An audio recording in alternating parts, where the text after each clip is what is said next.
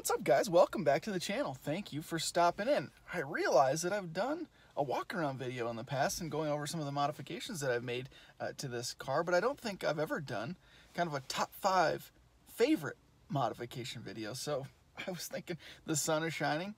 What better day than today? If you're new to the channel, I would just say that you might want to subscribe right now and take a look back at some of my older stuff if you have any interest whatsoever in the Q50, G37, 370Z kind of platform, this VQ37 subject. We've got over 100 videos dedicated just to this platform. We're hoping to expand the horizons a little bit more and broaden kind of our base in the speed culture. But like I said, if you have any interest in this platform whatsoever, go ahead and hit the subscribe button right now if you would, and hit the little bell as well so you can stay up to date, because we've got a lot of good things coming. So I'm going to quickly run through my top 5 in no particular order, and I may include a couple of runner-ups that may not necessarily be mods, we'll use that term loosely, but a couple of things that I purchased for this car that I really do enjoy. So let's get started with number 1. So, for no particular reason other than proximity to where I'm currently sitting, I'm going to go with paddle shifters. These were a huge addition. Again, not necessarily a modification because, of course, the sport model comes with paddles, but the premium and base do not. Super pumped that they were pre-wired in the 2015 model, and I just picked these paddle shifters up from a local salvage yard for like $100 or $125, which is pretty sick. And then just got the shroud, the top and bottom portion of the shroud, for about $100 from Infinity Parts website. Again, paddle shifters from a local salvage yard from a G37. The guy at the salvage yard said they generally sell them for like $250 on eBay, but because I was local and I came and picked them up within just a couple of hours, he cut me a hell of a deal. So you can't beat that, but you can find these for under $300 on eBay. I just looked for somebody not too long ago, and I think I found 15 of them, 15 listings for $300 or less. So there you go. And I use these things every single day, all the time. I love them. They're fun. In the mountains, they're super beneficial because you like to control your RPMs coming into corners and going out of corners. You want to make sure you're in that proper RPM range to, you know, get through as quickly as possible. So paddle shifters, huge. They may be my number 1.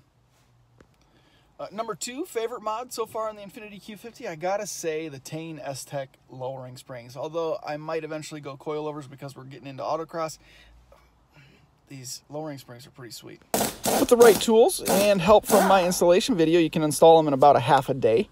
For $200 or so, they're a really high quality spring, and they give the car just the perfect stance. It's about a 1 1/4 inch drop over stock, and that is all you need. I've already done a review video on these springs, so I'm not going to talk your ear off about them right here, but again, about a 1 1/4 inch drop over stock, no sagging in the rear, relatively simple to install with the right tools and the right guidance, but I could feel an immediate change in the car's handling, obviously lowering the center of gravity. The car felt much more nimble and much more under control with the addition of these springs. Ride is fantastic, not too much different than stock, which is awesome. They're just low enough to look really cool, but not too low to where you need camber arms or anything crazy like that added to your suspension. My alignment was right on the money after installation. Now that I think about it, these might be number 1. Next on the list, Hotchkiss sway bars, front and rear. Adjustable and much more substantial than the factory setup. As you can see, these made a massive difference after install. Paired with the lower center of gravity provided by the Tane S-Tech springs, these Hotchkiss sway bars made a huge difference. As I said, the car felt much more nimble, much more in control. I have them on the firmest setting, by the way. You can definitely tell going around corners or coming in or out of steep driveways how tight the setup actually is. But it certainly makes a big difference taking tight corners at higher speeds, especially in the mountains. The tail end of the car doesn't feel like it trails like a snake tail. That's how I described it before. A snake weaving. The back end in the factory setup kind of follows, lagging behind the front end. But now with these sway bars, as soon as I hit the steering wheel, it feels like the entire car is making the corner, which is what you want. I hope that makes sense, but nonetheless, I think these might be my favorite mod.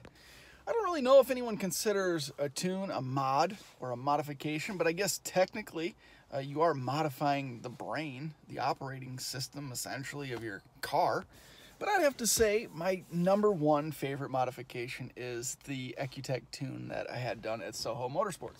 We were able to pull out a little extra low-end torque, but carry it through the power band, which is super important. We're able to increase the peak horsepower number quite a bit as well, which is fantastic. But more importantly, we have a strong pull all the way through redline, which I love. The throttle response is super snappy, and the car is running great.